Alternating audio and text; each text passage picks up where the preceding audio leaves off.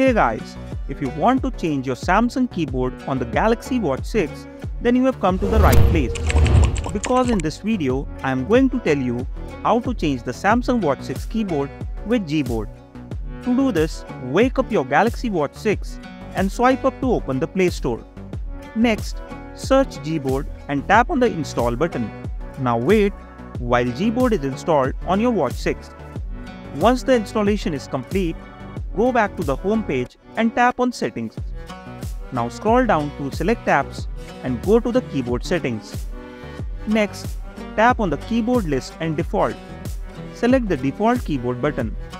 Finally, tap on Gboard and confirm the selection by tapping on the blue tick button. In case you wish to change back to the Samsung keyboard, then come to the default keyboard from the keyboard settings and select Samsung keyboard. If you want to change your text-to-speech services with Google Speech Service, then open Settings and tap on General. Next, select Text-to-Speech, go to the preferred engine and tap on Speech Services by Google. With that, your Samsung Watch 6 will be ready to serve you in a much more efficient way. After using the Watch 5 and 6 for a long time, I found that if you set Gboard as the default keyboard on Samsung Watch 5 and 6, then it does not let you use the handwriting feature.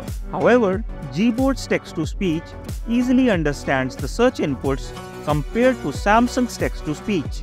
If you like the information in this video, then make sure to hit the like and subscribe button to get regular updates for your Samsung Watch 6 and other wearable tech.